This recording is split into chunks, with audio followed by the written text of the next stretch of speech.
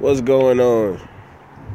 We gonna go over a bunch of little stuff in this little video, but we gonna start it off with more or less. A lot of y'all know me from YouTube, Thompson'S, Kennel'S, but let me give you a little insight on Mr. Thompson, myself. You know, I'm not no fucking salesman, so y'all don't see me up here trying to sell y'all shit, so I don't have to put on a facade or act a certain kind of way to appease a mass group of people. I pretty much get on here and say whatever the fuck I feel. But we gonna start off with the YouTube thing like I just said. You know, a lot of y'all know me from this and me with the dogs and being a dog man. I was around animals my whole life. I don't like people. I'm gonna keep it 100 with you. It's me, my family, and my dogs. That's my circle. I could count my friends on maybe one hand. So let's be honest. I don't like people. Anybody who dealt with me, they'll really let you know that dude is different. He stays to himself. You know, don't fuck with him. He's a problem. Just leave him alone. I'm that kind of guy.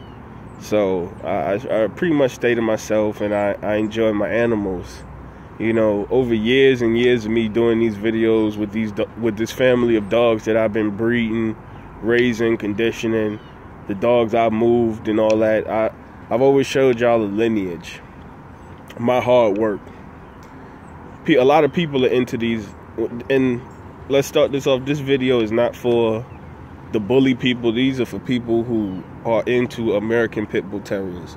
You got large groups of people that's into these dogs. I've become pretty fucking popular. My name is in a lot of people's mouths out there that I don't know. You know, I kind of keep my ear to the streets. I'm just hearing a lot of talk about me, and you know, I've become popular from this. And I'm gonna be honest with you. A lot of y'all cats don't really know how hard work, the amount of hard work that I put in with these dogs. The amount of hard work that I put into my program. Okay, I don't sell dogs for the public. I don't do breedings that people in the street want. I do what the fuck I want, when I want, how I want. This is my thing. You feel what I'm saying? This is what I do. I put them out when I want to. I'll wait a year, 2 years to do a breeding. There is no shortcuts in what I'm doing. I mean, a lot of you guys, I used to go on YouTube when I first was trying to, really I was using YouTube as a way to record the lineage of my dogs, but then it just got popular and people were wanting to see more dogs, and I was like, well, that's fine. I'm killing two birds with one stone. I could maybe possibly make a name for myself when I first started this. And when it came out, you know, it was, I mean, I appreciate everybody who's a fan, you know what I mean? But this is something that I do solely for me. I'm not trying to sell dogs to people. The worst process of being in a dog man is you can't keep every single dog. So unfortunately, you got to put dogs in the best situations that you could possibly put them in.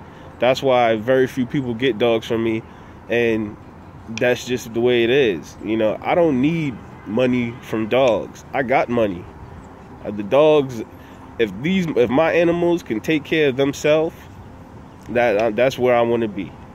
So when I do a breeding and I sell 2 or 3 dogs and I place them in extreme situations where the owners have the equipment, the knowledge, the talent to be successful with the animals, that's where I put my dogs into. I mean, I upped the price just to cut half the bullshitters away, because you got a lot of wannabes in this business, and you got a lot of people who want to compete and all that. I don't compete with nobody out here. I compete with myself, because I'm not good at what I fucking do. I compete with myself. I look at everybody else is no competition. It's just me. That's the way my thought process is. Y'all can be offended if you want, but I'm just telling you how I think. There is no competition with me or anybody. I am doing what I enjoy doing with the animals that I enjoy doing it with. They bred to the T. They work to the T. I'm into breeding and conditioning. I love pushing these animals physically to a limit where they hit adversity. I love to see what they do. I love to see how they respond to this work that I be giving them, because this work that I be giving them is real. I showed y'all all kinds of levels of work and schooling with these dogs. There's levels to this shit. All these things that I be telling y'all, that's what I be naming these videos that name, so y'all can really, I mean, the OGs who rock with me, they know what I'm talking about, and I don't have to go deep in the explanation with them. For the young boys who don't really know what's going on, I go in depth with y'all just to try to help y'all. I ain't no young boy. Trying to tell y'all this shit, man. This ain't my first time around the block, cuz I've been doing this for years. I showed y'all how to progress it. It wasn't always like this. It started off baby steps. You crawl, then you walk, then you run. It's a process, and nobody wants to put the process in. I mean, buying a bunch of dogs from somebody and then saying you got a yard and a program, that's a lie. That means you're a good customer. It's what you do with those animals after you purchase it is what sets you apart.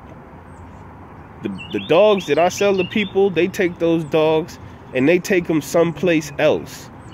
They put their stamp on it. They do their breedings the way they want to do it.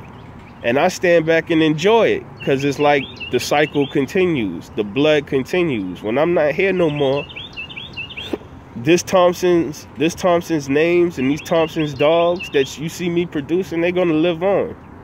People are going to have these dogs. People are going to be asking, who was this Thompson guy? I stay low key. I don't like people, so I stay to myself, you know. I mean, I half the conversations, you know, 2 or 3 times in the conversation, you're not knowing, I want to punch you in the face. That's just my personality. I don't like people. It's real. But when it comes to these dogs, this is my outlet, my family and my animals, you know. So when I put these videos up, it's levels of work, recording lineage. You seen a lot of these dogs, you seen when they was in the mother's stomach. You seen them come out the pussy. There ain't no filter on this video. This is real. This is for the older heads. If you young and got little kids, this ain't one of them videos for you. This is the real. Like it always is with me. You gotta put the work in. Buying a bunch of dogs from somebody and saying you got a yard is the equivalent of you being a good customer.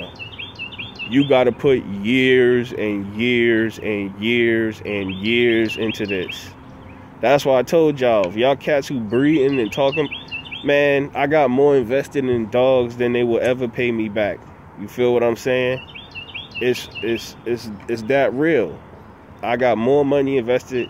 I done drove 24 hours, spent a whop and some bread for an out. Not something that's even the primarily part of my program, just because I'm using it as an out. I want my out to be that pure. I want my out to be that good. That's the type of work that I put into the program. And like I said, I became very popular through YouTube. A lot of people with my name in their mouth. It's crazy because I'm really not that kind of dude, man. But like I said, this ain't no competition. I see so many young kennels popping up, young guys doing their thing, man. More power to you, cuz. Do what you do. But do you. It'll never be a competition with me. Cause y'all ain't fucking with me, man. Y'all ain't fucking with me. I live, eat, and breathe this shit. You know, a lot of these dudes is chasing ghosts. And what I mean by that, they trying to predicate everything off of one dog. It ain't no such thing as a program off of one dog. A dog has parents. He was produced by something. She was produced by something. Okay? It's no such thing. It's always gonna be a family tree of dogs. It's never one dog. One dog is not going to make your program. It's not. A great dog, just because a dog is great, you could have the greatest dog in the fucking world. He could do everything you want to do, how you want to do it, got mouth, extreme gameness, and when you breed that motherfucker, he can't produce. He can't produce himself. So what is he worth? That's why you can't judge dogs the way a lot of these ignorant fucking cats judge dogs. Everything that's great cannot reproduce itself. And everything that may not be great can produce something better than itself. That's how genetics work. You may not be, Michael Jordan's dad may not have been a great basketball player, but he produced a son that was the greatest of all time. That's how y'all gotta look at shit. There's a difference between looking for a good dog and a program. Y'all cats who's out here looking for just a good dog, that's not a fucking program. You're chasing a ghost. You may go through a couple of 100 dogs till you find it, and then it still may not be able to reproduce itself. I'm a breeder and a conditioner. I want to see a collective unit of dogs that are being bred to their family traits, and they reproduce what the family tree is.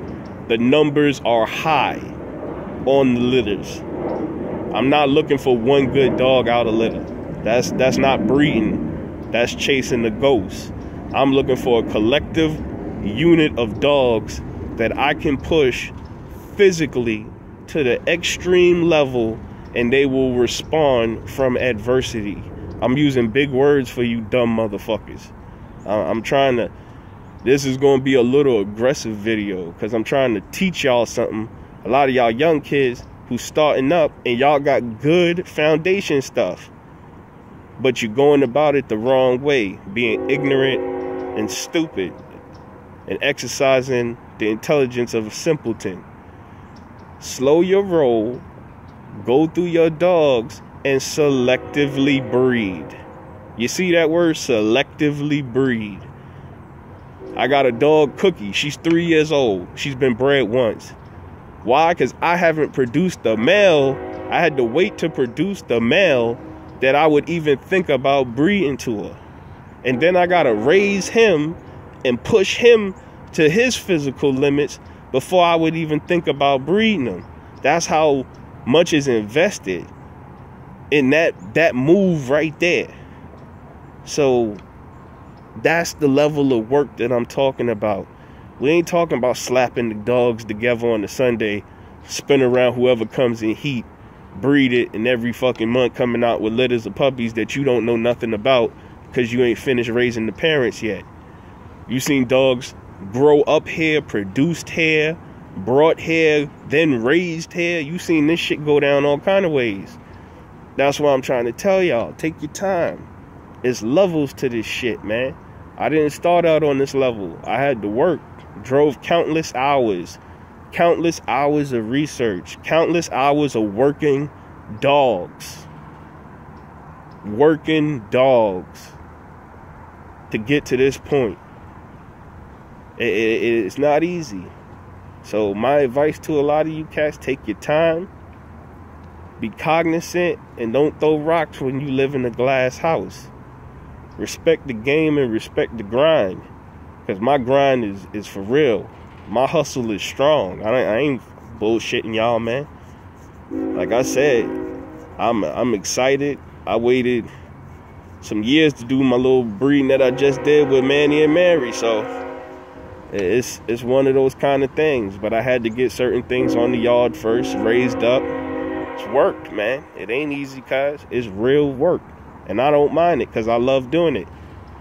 You could bullshit out in the streets with your friends. I'm out here with my dogs working. You gonna have to outwork me to beat me.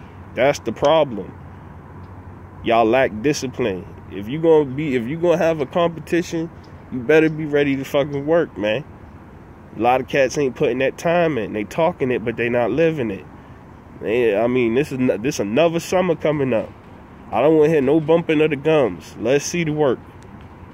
This is the Thompson'S Kennel'S production. Y'all have a nice day.